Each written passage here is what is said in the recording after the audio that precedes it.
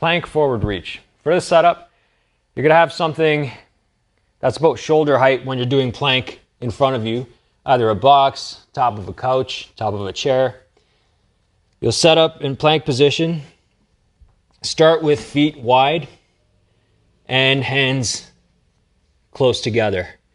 And from here, stay tight. You're gonna reach one shoulder, tap the top, and alternate. The goal of this exercise is anti-rotation. So you're going to avoid rotating in the hips, in the spine.